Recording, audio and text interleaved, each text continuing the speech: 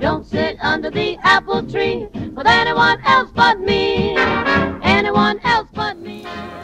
First, a disclaimer. I do have a bias for apples. After all, I've written a book on the subject.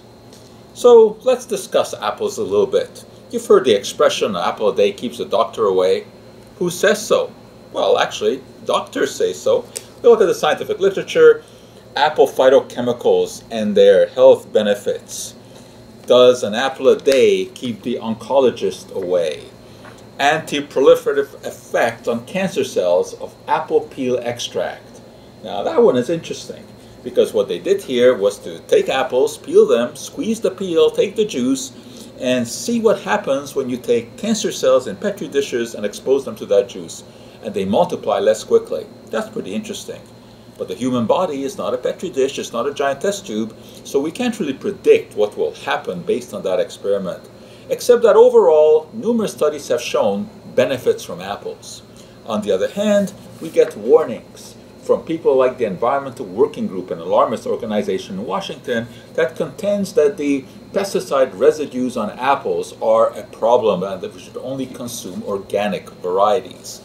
Well, they make a point of the fact that there are dozens of pesticides allowed on apples, which is true. Doesn't mean that they're all used. In fact, few are used, and they're very, very carefully regulated. So, the question of the day is, do we peel the apple or do we not peel the apple? Studies show that many of the nutrients that we speak so highly of are in the peel. And the industry, when they make applesauce, throws away the peel. Apple juice, they throw away the peel. What a waste. Wonderful chemicals in there. So the answer really is to take your apple, wash it well under running water, mostly to get rid of bacteria. It will also get rid of some surface pesticides, although I don't think that that's particularly important. And eat the whole apple. That's really the magic. And if you are bent on keeping the doctor away with an apple, the only way you'll do it is by throwing it at him or her.